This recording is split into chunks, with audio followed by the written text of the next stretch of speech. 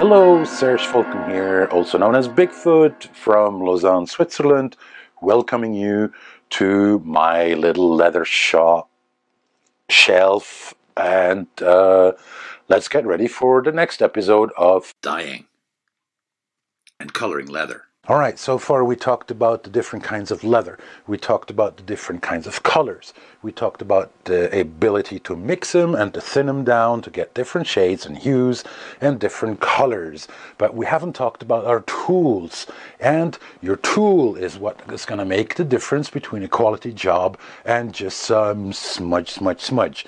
So here are my brushes. To the left, it's your right, my left, right, okay, never mind. Here are the cheap brushes. I mean, the cheapo crapo. Some of them, one or two of them, I even picked them off the side of the road. So they're not really there for fancy work. If I got some kids or so, fine. But those here, that's the quality brushes. That's the ones that I invested in. Some of them are even quite pricey. I mean, I got some brushes, I paid almost $40 for them. But you preach all the time as an artisan, you should buy quality. So do that with your brushes too. And if you take well care of them, some of them that I have here, I've had them for almost a decade and they still look almost like brand new. Why? Because I take well care of them. And that's what we're going to discuss today. So let's look at those tools. What we got here are, in my eyes, paint brooms and certainly not paint brushes destined to do some delicate work. No way you could handle a tight corner with those. Cheap brushes are mainly synthetic brushes or so-called camel hair, which is actually a generic term for cheaper and lower quality natural hair, nothing to do with camels. Some have the idea that it takes a very fine brush to be able to reach into aforementioned tight corners. Not so. You'd be reloading your brush every half a second. What we want is a brush that can take a nice load of color and also keep a nice sharp tip that can reach into these small gaps and corners with ease and still carry enough dye stuff not to cut you in the middle of it. For leather dye, you're best served with natural hair brushes like Red Sable or Squirrel. Personally, I go for Kolinsky Sable being the top of the list because they are soft but also springy. I got here a little project with some carvings and I want to paint the little spaces in between my knotwork in black.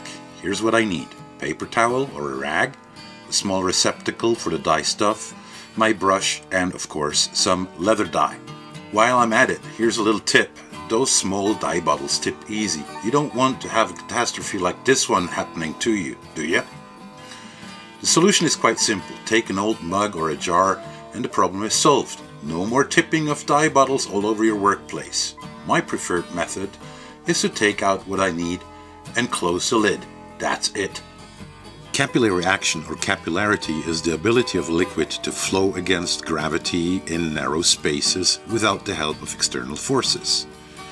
It was Leonardo da Vinci that recorded this observation for the first time. This little demonstration shows how the ink will climb up along the brush hair, so no need to swill your brush around in a bucket, just dip the tip. So we load our brush and remember, just dip the tip, that's good enough. Squeeze out the excess dye on the edge of your cup and check on the towel to see if the brush isn't loaded too heavily. The sharp end of the brush allows you to get into the corners and we can go on for quite a while without having to reload the brush. Most important, always pull your brush, never push, or the hair will spread out and ruin your tip. With a bit of practice, you'll be able to attack your corners from different angles depending on how you hold your brush, without having to spin your workpiece constantly. It may save you some time too. Okay, let's speed up things a little bit.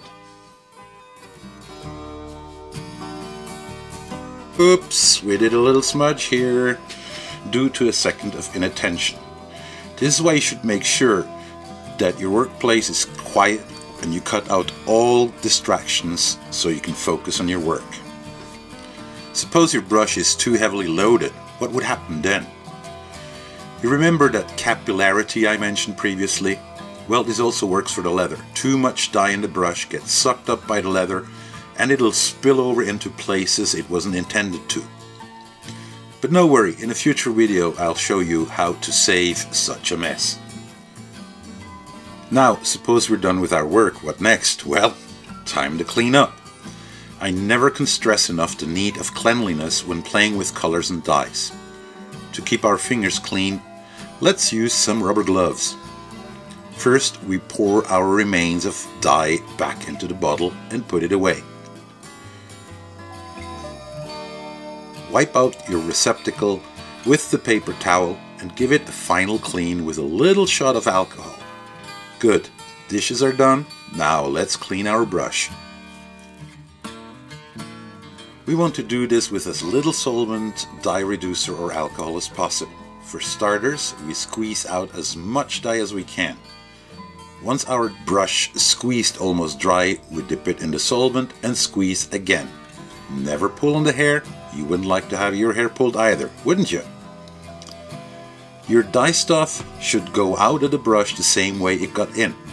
Once the brush is fairly clean, you soak it with solvent and swab the brush on the towel a few times as if you'd be painting. Now there still will be some remnants of dye stuff around and under the ferrule. To get most of it out, I roll the brush along the ferrule. Don't press like a madman, a little pressure will do. Look at how little solvent I used, and my alcohol is still fairly clean. I keep repeating the brush cleansing until my towel takes no more dye stuff. Now it's time to put our brush away. But we want to be sure that it will keep its perfect shape.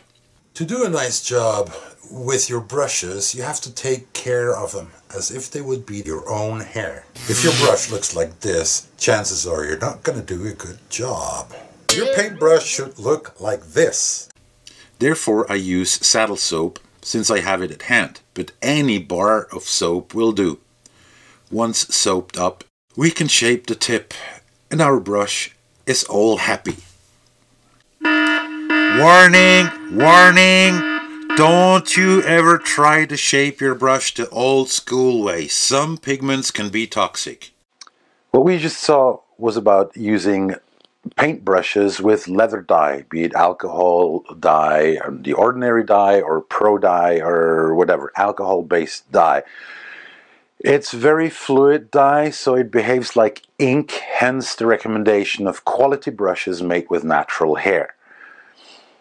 Even if you postpone your brush cleaning ritual, there will be little harm down to the brush. The dye will dissolve in alcohol even after it dried for a few weeks and you get to clean your brushes later. But just keep up the good habit and do this closing ritual once you're done with your job.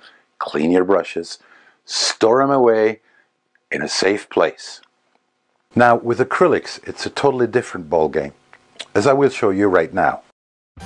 For acrylics, it's recommended to use synthetic brushes. For one, they can take quite some beating. The thing with acrylic resin is that it dries fairly fast and a brush left unattended will be damaged for good, especially with natural hair. Should you leave your brush full of acrylic paint on your table while being called away for some time, it will dry and harden, and it is bye-bye brush, good for the trash or some kindling. Our solvent is simply water. Since there's plenty of it, no need to be stingy as with the solvents like shown previously. Suppose we do our painting. Well, let's be somewhat artistic, okay? Like, there. What you don't want to do is to lay down your brush. Instead, you put it in your jar of water immediately. As long as it sits there, it won't dry up and harden. Now, this is another reason why I would recommend synthetic brushes, because a natural hairbrush will be ruined sitting on its hair in a jar for hours. The cleaning of a brush is a lot more simple. Swill and shake your brush in water and squeeze it out a few times. Done. The shaping of the brush is just done as we showed it before. A little bit of soap, shape it, and voila! Hey, you forgot one more brush. Since you're bragging about your brush expertise, what about these?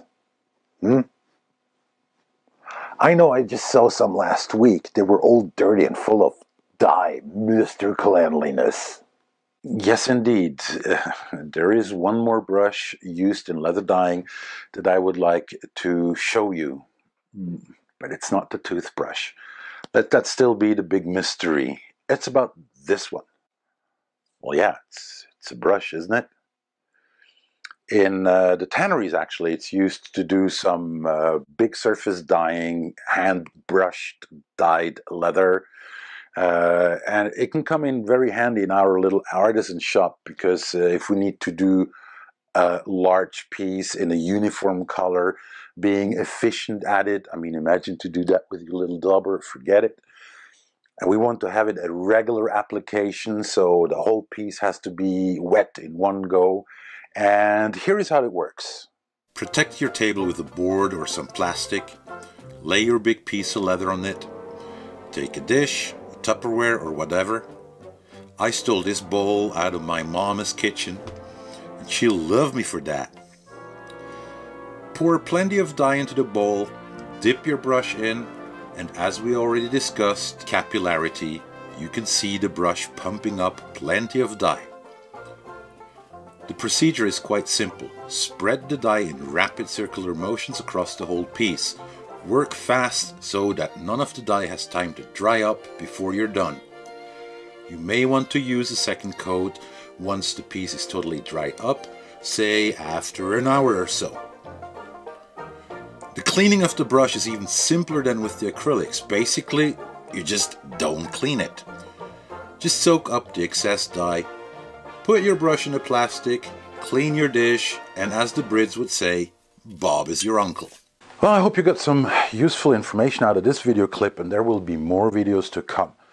If you don't want to miss them, please subscribe to the playlist. If you liked it, give me a thumbs up. And if you didn't, oh, come on, give me a thumbs up, all right?